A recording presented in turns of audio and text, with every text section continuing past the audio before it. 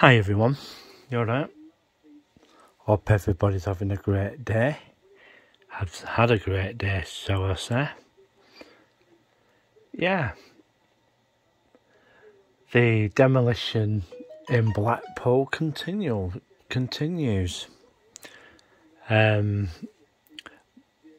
Yeah, near to the Holiday Inn. Well, at the back, where there's major demolition work going on. They're knocking down a row of so-called premises, and they're going to put a big, massive office block there.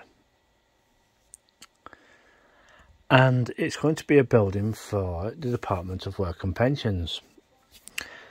The reason why they're going to have that, why they're having that building built, is they have another office, just I think it's on Peel Park, and they've decided that they're going to leave Peel Park, and because the building is getting a little bit cramped, they do all different benefit processing for that area. Well, there are rumours that certain departments, they're running out of space there, and the DWP wants to, how can I put this, save money on their properties, the offices that they use. And there is talk of them reducing the number of offices that they have, from job centres to actual places where they do the decision making, who gets what.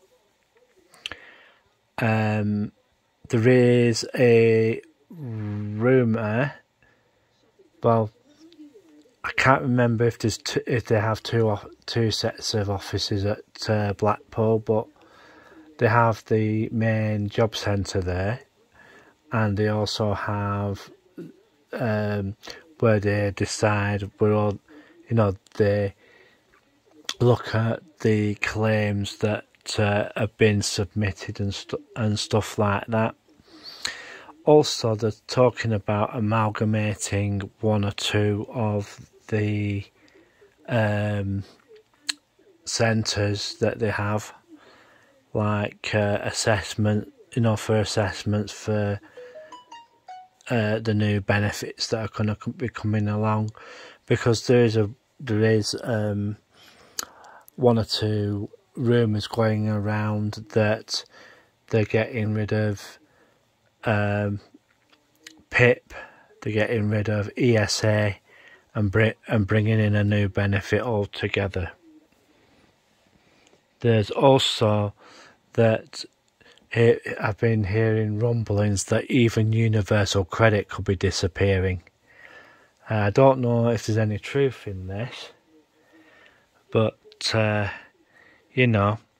think it's going to be, for what I've been hearing, we might be just be going on to something called JSA Plus,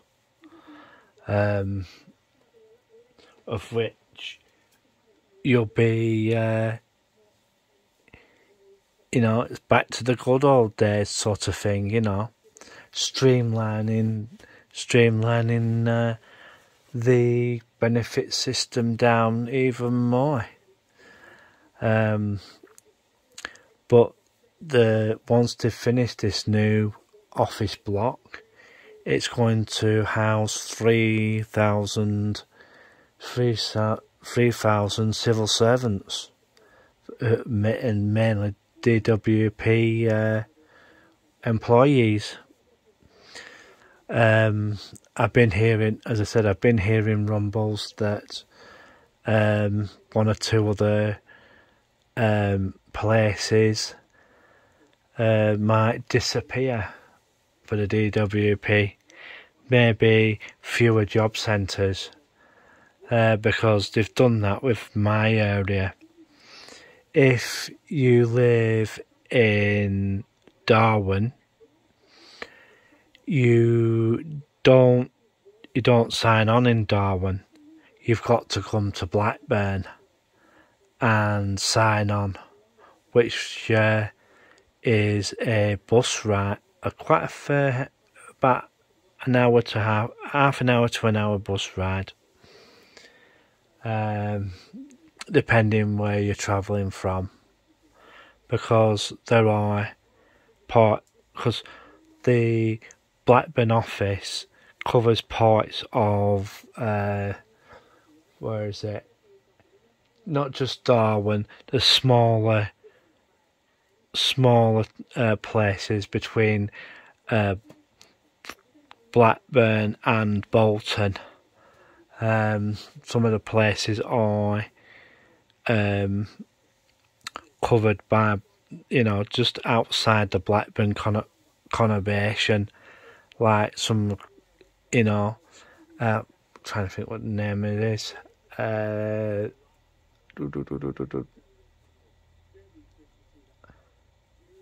Well, it's just on the outskirts of Bolton anyway, where I think there's an Asda as you go into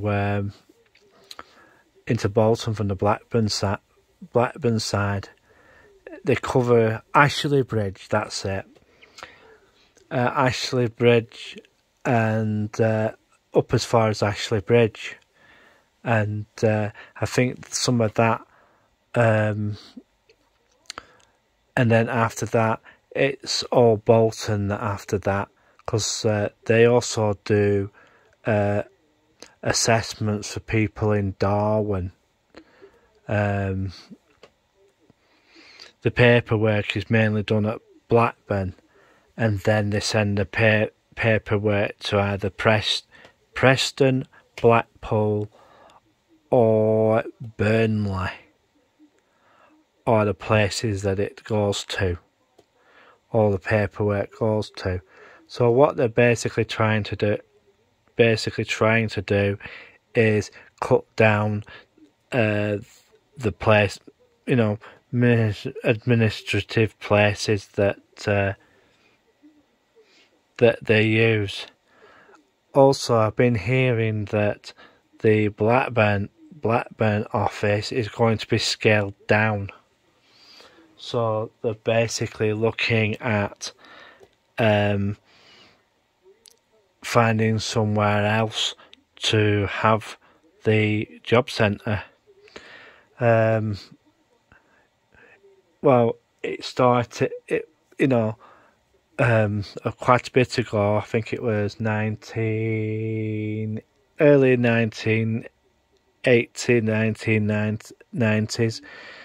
They used to have the job centre on Northgate, and it was quite a fair small. Well, they had the downstairs and the upstairs, and I think it's getting like that again, and we'll just have to wait and see what happens. Well, today we went out, did the musical car parks once again. In a lot of places, Asda's had a major revamp, but I've been hearing that the tillless experiment in Bradford is going pretty well for Morrison's.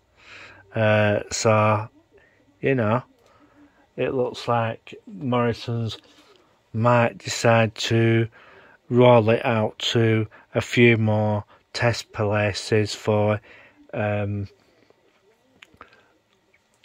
like the Amazon Fresh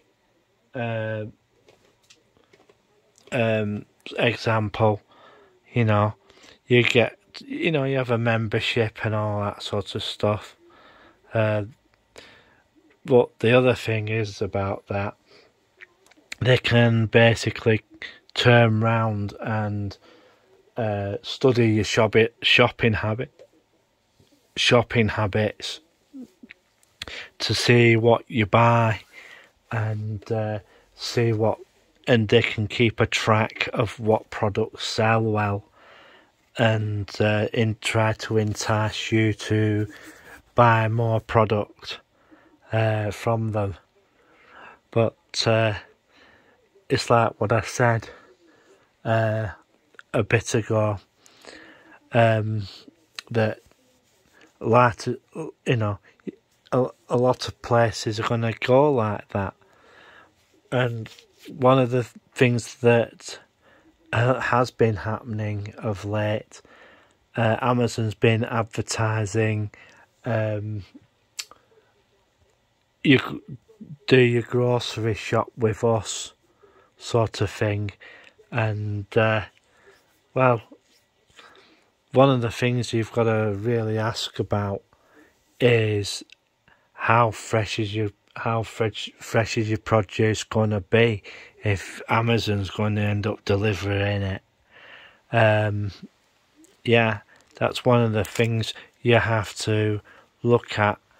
Are they going to be able to get your shopping there on time, and is it going to be, you know, is it going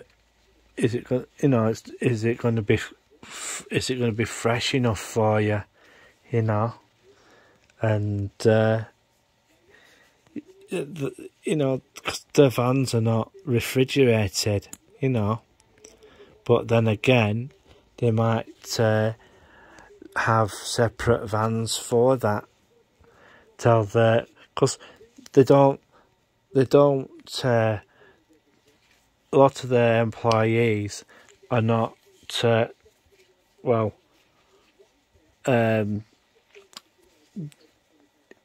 know. But I've also been hearing stories that some of the Amazon people who work in the warehouses are basically finding out that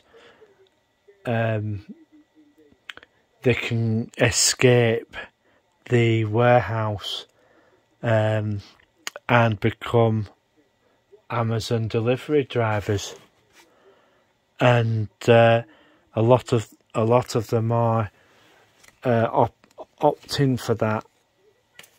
So we'll just wait. You know, they're going to see how that pans out. As a way of basically getting out of the warehouse and the monotony of that type of work. Also, I've been hearing that bus drivers have been deciding that they're not getting the wages that they deserve, so they're leaving and coming lorry drivers instead. I don't know which is worst, having to deal with passengers or having to drive a lorry, you know. But that's what's happening.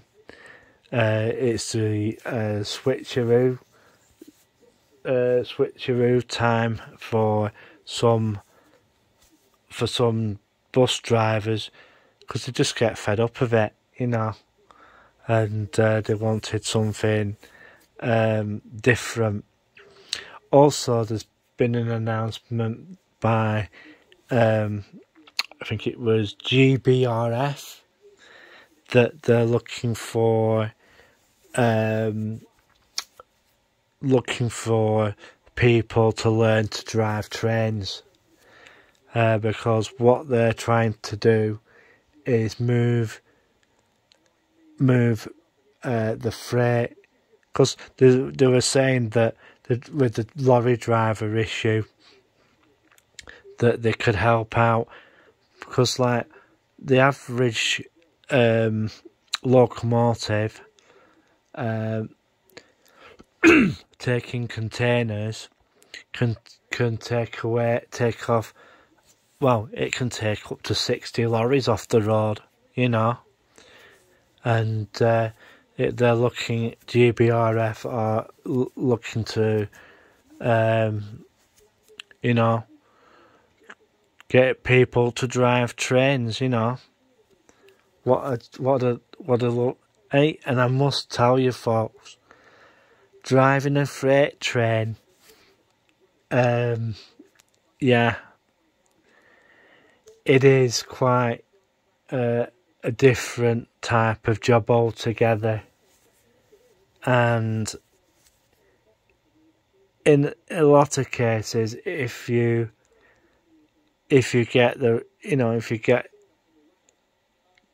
one, you know, it's, how can I put it? It's well paid, very well paid. Same with passenger trains. I've been hearing, that's the other thing that also I've been hearing. A lot of passenger train drivers are basically turning round and they don't want to deal with, especially the conductors, they don't want to deal with passengers anymore. And a lot of them are basically, you know, leaving and going to GBRF and other companies like that, direct rail services and what's the other one? Direct rail services, and they're basically picking them jobs up, learning to drive a train and getting good money for it. Yeah, it's been a bit of a funny day today. I was going to go out somewhere today, but all of a sudden we ended up doing the musical car parks once again, and yeah, and Alfie is still here. He's just come in and he's sat on the settee in the other room. Yeah. Also, what else was there?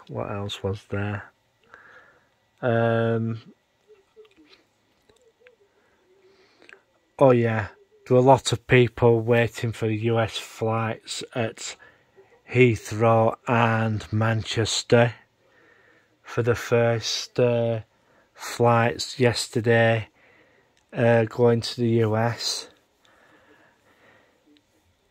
You know, for fully vaccinated people, you got to take a test 2 days before. Was it between 2 and 3 days before you travel? And you have your NHS thing to say you've been jabbed twice or jabbed 3 times, whatever. And yeah, we'll just have to wait and see what happens with that. I think the 2 airlines was Virgin Atlantic and British. I think it was, yeah, British Airways, and I think there was another one, American Airlines.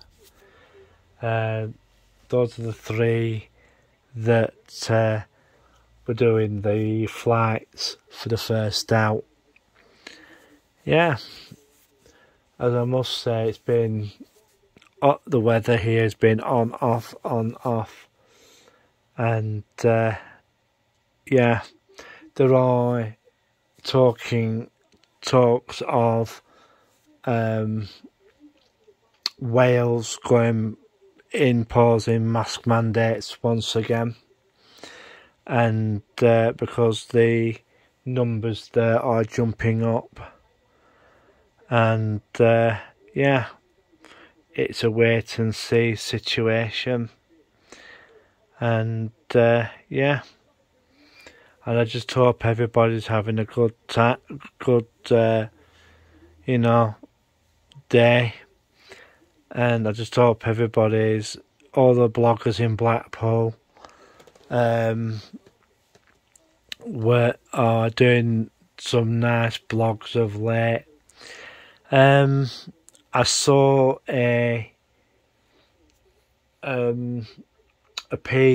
several pieces. The worst towns to live in the UK.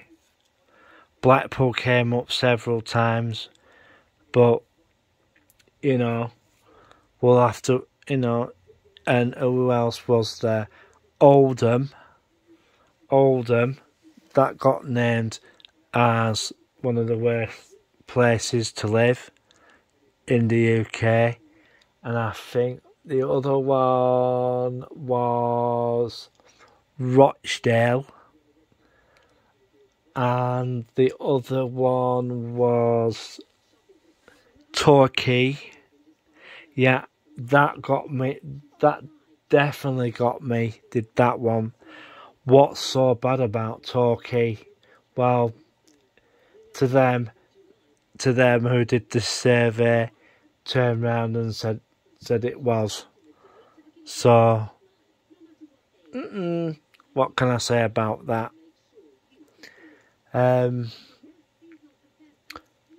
What else was there? I can't remember. So I will be sending this video up later in a short while, as soon as I've finished it. I've got the you know, they're doing all sorts of crap on telly today. Christmas jumper and all that sort of stuff. And yeah, they're trying to flog all sorts of crap here on shopping channels. Right, I'm going to let this go, and big massive shout out to all the usual, and I hope to see some videos of late. Yeah, so I'm going to get going. So it's 3, 2, 1